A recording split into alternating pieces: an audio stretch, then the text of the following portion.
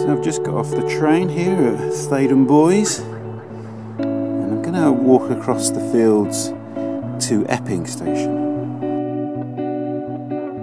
This is a great little walk. It's not far, but I did it 3 years ago with my youngest son, and we did it. It was September, I think, and it's just really delightful for a short walk. It just delivers a lot, and you're basically walking across the fields here and going underneath the M25. It's really nice.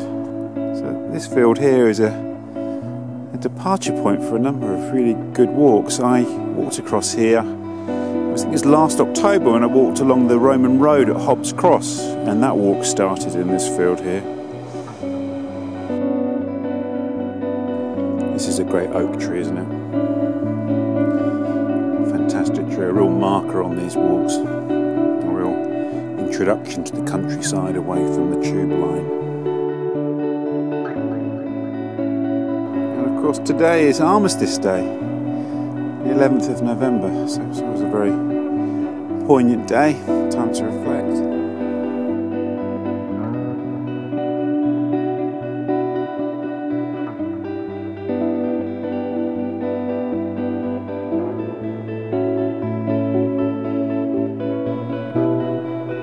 Fallen giant of a field. So this field is interesting. In late summer it was astonishing because it was all kind of parched and burnt off. So at this stage, autumn going into winter, it's softer and damper. Well, actually downright wet because it's been raining. But it still has a kind of almost sort of scorched earth, apocalyptic feel to it to me. Look, it is a really strange field, this one. All scrubby with rough weeds, broken ground. It is the land of the teasel out here, isn't it?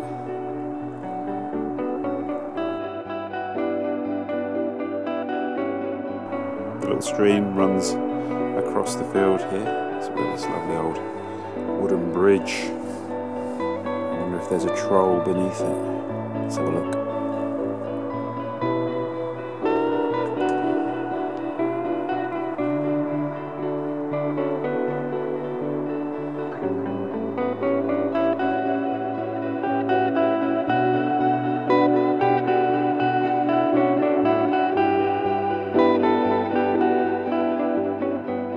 I also slightly like I'm encroaching when I come into places like this, because I feel like this is the domain of the rabbits and the birds and the odd fox, and that, you know, my human presence is unwelcome.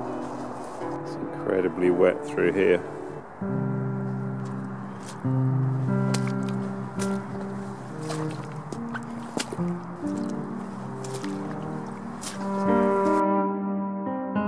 There's a really strong link between walking and memory. I don't know if any of you have read the wonderful Bruce Chatwin book, Songlines.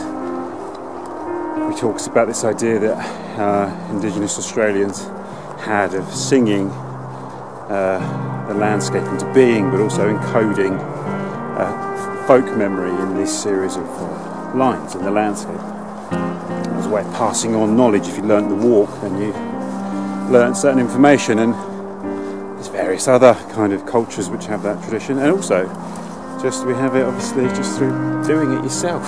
You understand that. My memory is so strong that I can't remember where this path goes. And another lovely little bridge. I think, what's this, the third of the day already?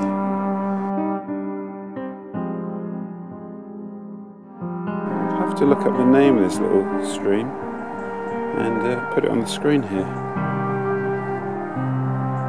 I'm guessing it's a tributary of the Roding, but could be wrong. Now, this is one of those things which often completely throws me. I think I've got to carry on because I want to go underneath the M25, so I think I'm going to go up here.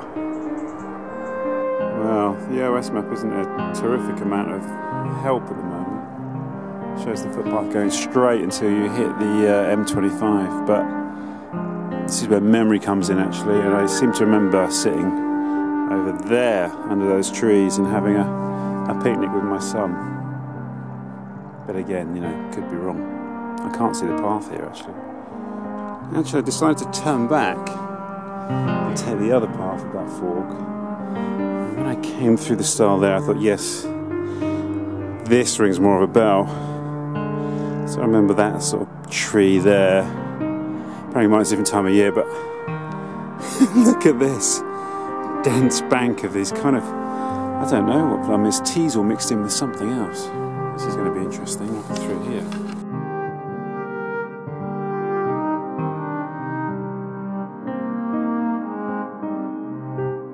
There's the M25 there, you can see the cars. There's a tunnel there that takes you through. I think that's what I'm going to do now. Beautiful autumn colours on that tree there. Well, I've changed my mind again. Carried on along the side of that field. I really wanted to find a place where we sat and had a picnic. It was really lovely. You know when you get that last blaze of summer sun as it goes into autumn. And we sat and had some sandwiches and stuff we bought in Tesco's. And I think it's just up here. Yeah, I think this is it here. We sat pretty much under this tree and munched on our sandwiches, looking out at this view here.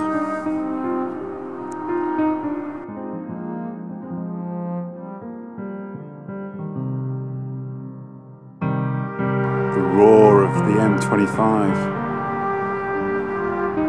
like a thunderous, angry beast carving its way, rampaging across the landscape.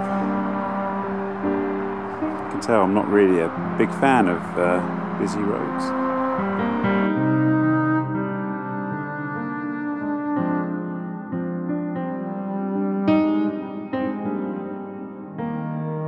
It's a really beautiful view. Sun coming out over Theydon Bois, over the edge of Epping Forest. Although it's still pretty cloudy over the rump of the forest there, isn't it? And of course the M25 will forever belong to Ian Sinclair, the great Ian Sinclair. His wonderful book, London Orbital, where he walks all around the M25. So he must have come through here at some point. And over the next few weeks I will be uploading 2 videos with Ian. One is the walk along Watling Street that we did with Ian and Andrew Cotting and Anne Carondelion.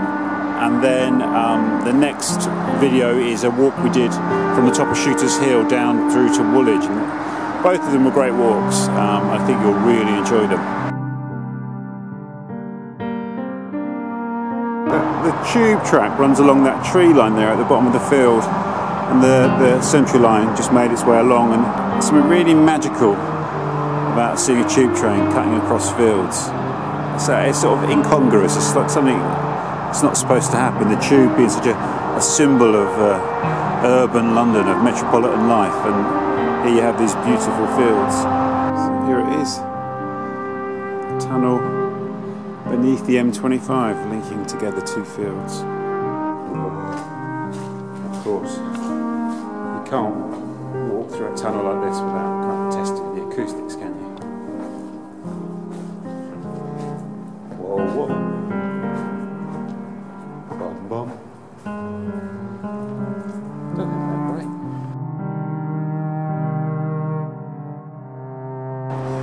Now it's down along this lovely little footpath here, littered with autumn leaves.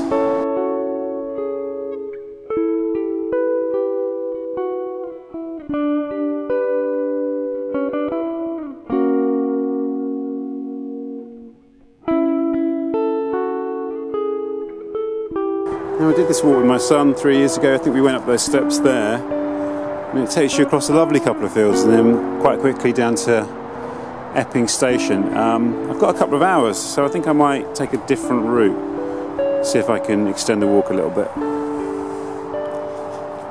Oh no, I really hate walking across golf courses, partly because I usually get lost on them. Oh well, let's give it a go. So predictably I've lost my bearings on the golf course. It's very difficult to keep to the footpath. And and there's no markings, but this is delightful anyway. And golfers here don't seem the least bit bothered that you're walking around the golf course. Just asked a guy for directions, he was like, why don't you just walk up the fairway with the golfers? I've come off the golf course into this field, and I'm kind of improvising now. So I think I'll just stick to the edge of this field and then find another footpath. That's never a good sign, is it? How to turn a simple and moderately familiar walk into a minor adventure. I now have no idea where the footpath is. This feels a little bit like a footpath, doesn't it? And I know there's a footpath somewhere around here, I just don't know if this is it. So, a rare kind of example of my instincts actually guiding me along the footpath. Maybe I am finally, after all these years, learning something. So this is a little place called Fiddlers Hamlet. What a great name. So I think I can walk along that road there, as long as it's not one of the death roads. That road is really dangerous.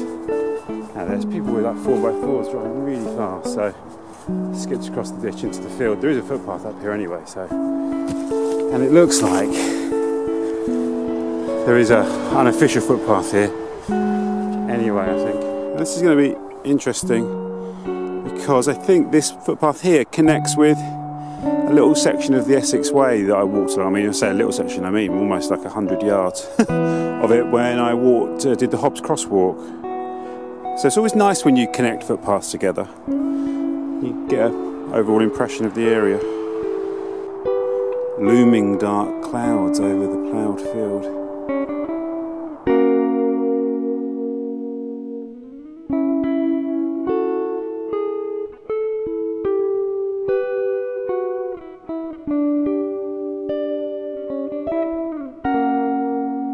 So this is the Essex Way, and I walked this little bit here when I did the walk through Hobbs Cross last October.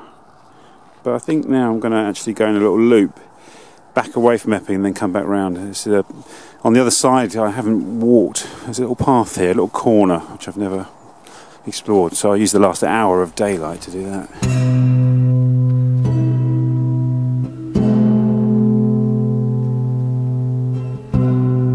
That was really funny, and another great example of how my sense of direction is so totally wayward. I went that path there, and it's only when I got to the top of that field and I could see the M11 I thought, I've gone wrong.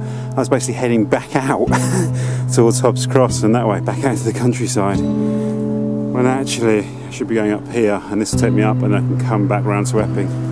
Here we are, the Essex Way, that's what I wanted.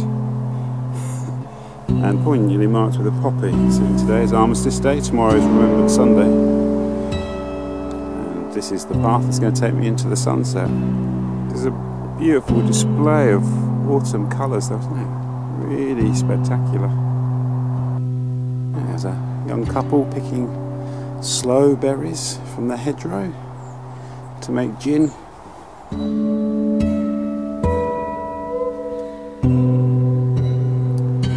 So you don't want to end up just carrying on the Essex Way. Just make sure I can find my way back to Epping.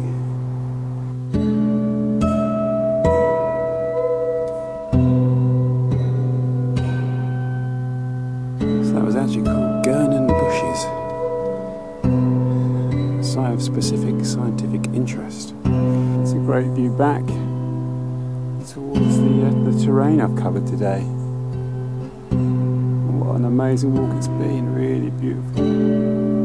So this is the old disused section of the Central Line that ran from Epping to Ongar, and now is operated by a group of railway enthusiasts. You have the Epping to Ongar railway where they run steam trains. Brilliant experience, highly recommend it. I did it, I think it was last year, with my son, my youngest son. And, I'll pop some footage from that in there actually, because we actually went along this section of the line.